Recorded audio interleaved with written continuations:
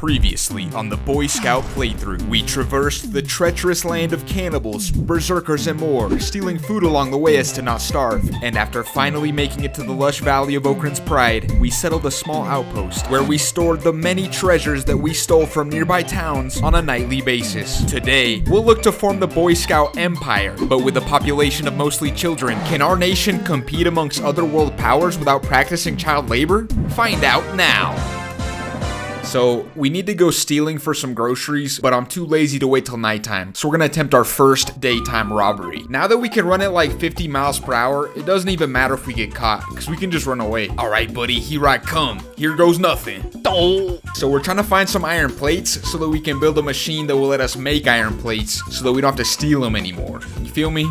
Let's knock this guy out real quick. Uh-oh. So the door's closed right now. If we can manage to beat these guys real quick, like, we're good. We can keep stealing. We're not super strong, though, so it's gonna be tough. Bro, what's this guy doing here, man? Dude was just in the neighborhood, thought he stopped by. Yeah, I'm out of here. See ya, nerds. I found a couple extra plates in storage, so luckily we can still build it. Hold up. Are we getting raided? Man, I do not have time for this, bro. We invited these guys. We don't have any money, so we can't pay them off, but I got another idea. Excuse me, sir. Hold this. Hold this, please. Can you hold this? Hey, think fast. Whoa! Please hold. What? Uh-oh. This guy caught on. It's alright, though. He'll make a good training dummy. Happy feet. One more combo. That ain't Falco. That ain't Falco.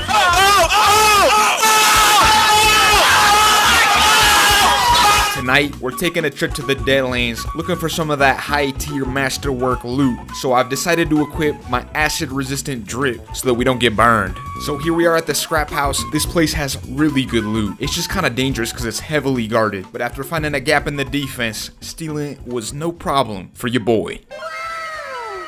So these first couple of lockers had a lot of cool weapons, but nothing I was super excited about, willing to take home. Where I really wanted to go was these ancient safes back here, but I knew it was going to be dangerous with all these guards right here. Alright, screw it. I'm going for it. Come on, let's do this. So we got a pretty good chance of getting seen right here. Oh, nice. They don't see me. Whew. I was going to say we could just grab it and run. Let's see what we get. Ooh. Yo, look at all these crossbows. Nice. Ended up snagging this old world bow Mark II masterwork. Got some research artifacts. And then to top it off, I picked up this gigantic mace. Shortly after that, we got caught. We didn't have a chance to loot everything, but luckily, we were able to get out safely. But I knew I had to come back and pick up some more loot later. So that morning, I came back and they instantly caught me. And this time, we took a couple harpoon shots on the way out, so that's not very good. So I decided to check up on my child laborers, and it turns out I've been a bad scoutmaster, dude. I've been so busy stealing fun trinkets and toys that I forgot to steal some food, and they're starting to get hungry. And since I'm so far away, I'm gonna send Timmy to try and steal some food for the boys. Now, Timmy's not on Itachi's level, but he's not bad, alright? He might be able to pull this off. Alright, let's see what we got in here. Wait, huh? We came here looking for food, but we found the milk truck. Boys, another successful raid. Now, we didn't actually steal anything, but trust me, we succeeded. And around that time, Itachi was about to come home, dropping off all the supplies, heal up a little bit so we can send him back out there. Your boy was snoozing silently, resting his injuries. And then we got raided again. So I decided it would be a good time to test out that new crossbow, but unfortunately for them, we only need one volunteer, so let's thin out this crowd. Alright, let's try this out. It's the old world bow Mark II, 89 damage drop, not bad. Here comes shot number 2. Oh, 140. Yo, oh, he's dying. That man's dying. Man, I'm just trying to feed my child laborers, dude. Don't you understand? I'm stealing mid-fight, bro. Alright, hit him with the hit. He's staggered. Now we're gonna pick this lock before he can get to me. Look at him limp, dude. What a terrible shop guard, bro. I'm picking locks right in front of his face. Now that we got the food, we're just gonna do a little bit of crossbow training on the way out. Got the kids fed, put them back to work, and now we're back here at the scrap house looking to steal. Holy shit, dude. It's a masterwork harpoon gun. Yo, these things are so OP. Also found this crazy Optimus Prime looking helmet. It's actually got some of the best stats I've ever seen. It looks pretty OP. Alright, but for real, we gotta test out this harpoon gun. Alright, here it goes. 409 damage, dude. Let's see how it does against the armored dude. Oh, dude, the quick scope. Oh, he's dying. So that quick scope actually has me thinking something that we should try. So you see my reloading thing over there? We're gonna let it get as close to shooting as possible. Oh shoot. Alright. We shot premature, dude. My bad. Let's try that again. So yeah, we're gonna get this reloaded all the way to the very tip Alright, now that we have a shot that's 1 frame away from shooting, it should be just ready to blow. Now my theory is we can just bring this harpoon and go quick scope the president in game. Alright, Holy Lord Phoenix, you kill my father. Prepare to die. Wait, that's not him. Where is he? Alright, I can't find him. We'll just shoot this guy. Whoo! Yo! Yo, it works! We hit him in the leg, unfortunately, but it works, dude. Whoo! We can assassinate freaking world leaders with this in-game. But this is high-key like a good strat. From now on, I'm just gonna perma keep a harpoon reloaded for when I need it. Alright, let's assassinate whoever's in here. Hold this. Oh! Yo! Dude, their armor blocks too much, man. I might need like 3 or 4 people with harpoon guns. Well, it's just nice knowing we got a good way to assassinate people at least. Alright, boys, first assassination about to happen. We're getting raided. This dude's looking to make some diplomatic negotiations. Unfortunately, we ain't got any plata, so we're gonna give this guy some plomo. Alright, here it goes. Woo! Yo, no time to react and he's dead. That is a dead man. And these guys aren't very tough. We should be able to win this. We got pretty even numbers, but our guys are just better. Like, not only are their stats better, but we have such good equipment because we've been stealing every night, bro. This is the start of something beautiful. This is the time when we stop losing and start winning. Here's the last guy. His arm doesn't work. Oh, but he's blocking like a madman. Easy. Yo, look at Timmy, dude. Pummeling bandits is actually kind of therapeutic. True.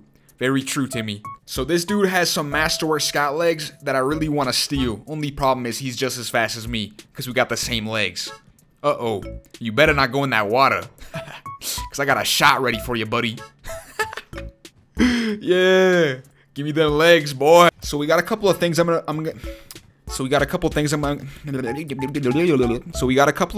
be looking to do in the next couple days. I really want to find a new place for like an industrial settlement where we can build weapons and armor and stuff. And I also want to start getting some new recruits. I'm gonna be trying to recruit just like the weakest people we can as to not break the game, but we need some more child laborers. I also want to move because these Holy Nation freaks, man, they're just driving the property value down, having gang wars literally in my front lawn. Luckily, I was able to capture and recruit one of them, so we managed to convert him into a child laborer, which is pretty sweet. Unfortunately, the recruitment mod was being a little bit buggy, so it was actually kind of tough to recruit these guys, but whenever we had an opportunity to do so, we did it, and we're gonna do it. After a couple of days, we managed to recruit 4 new child laborers. I don't think that's gonna be enough, so I'm sending them out with one of the newbies, and they're gonna go try and free some slaves and make them join us.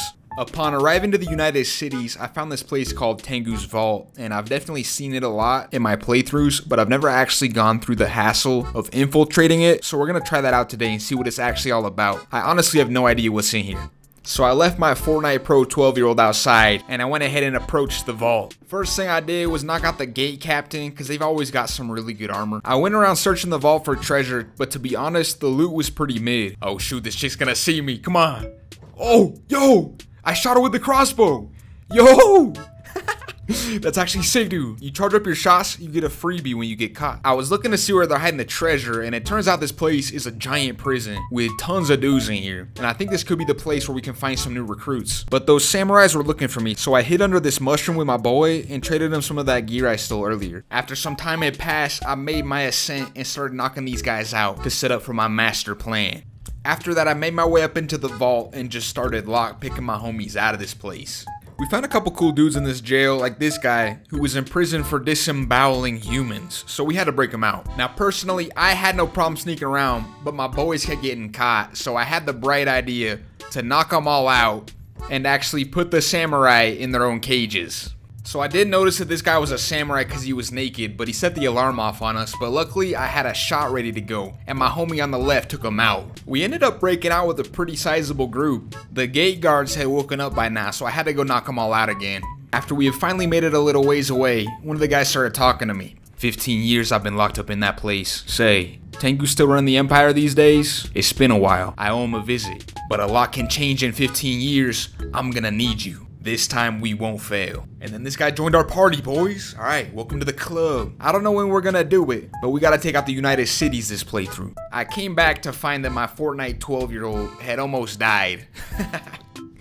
But all that matters is that he didn't die, because we were able to save him.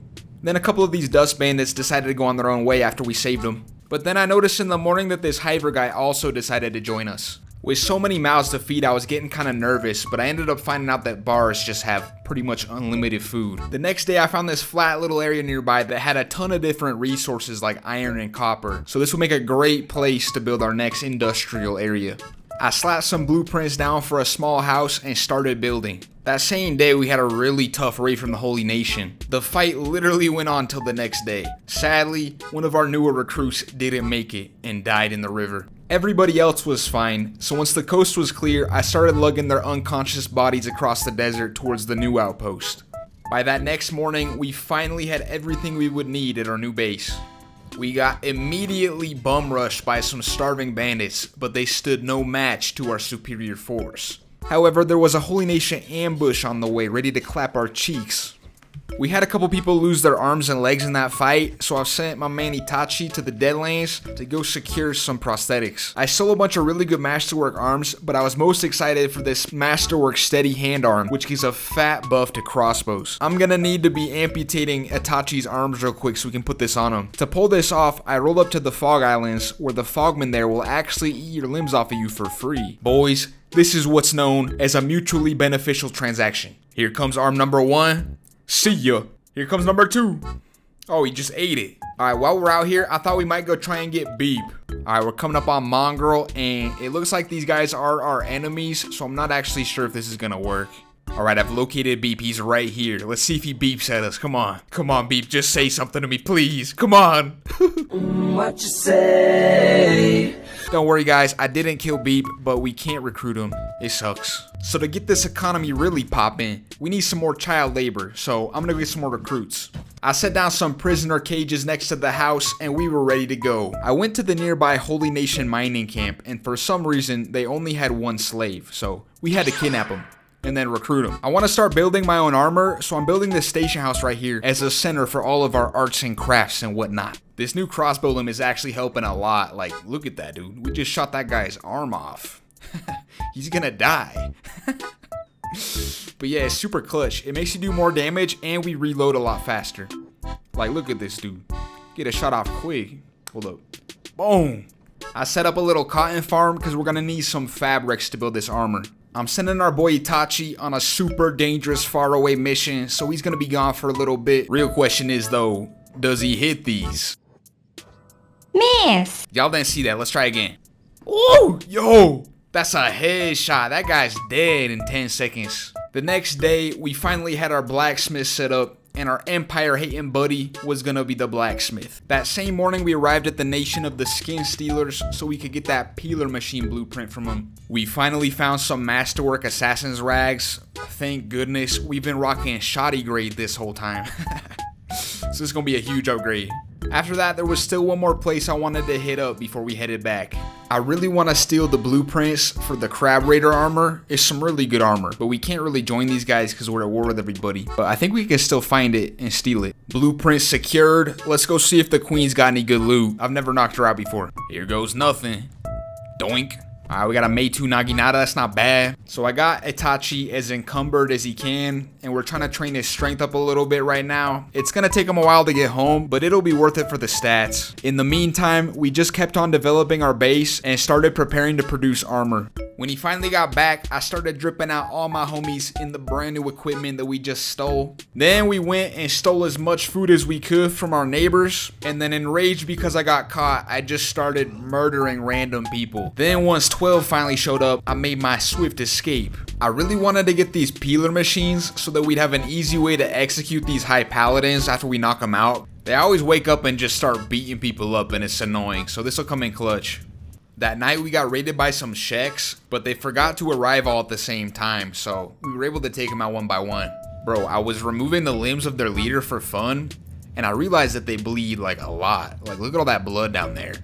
And it made me think, you could probably draw something with all this blood, dude. You could paint some pictures. Later that night, I took a step back and just enjoyed how nice my base was starting to look. I wanted to draw some more silly shapes on my base, so I went to the Holy Nation capital to look for the person with the most blood that I could find. We found this dude who's got almost 150 blood, so we shoved him in the crayon sharpener to get ready to go. Thank you so much for watching my video. I really hope you enjoyed it. Y'all can help me get out the hood by leaving a like and a comment. If you want to download the mods that I play with, you can find my mod list in completion inside of my Discord, which I've linked inside the description. I know y'all don't want to miss next week's episode, so be sure to hit that subscribe button and notification bell. And as always, it's your boy Lil Tapatio. Thanks for watching. Peace!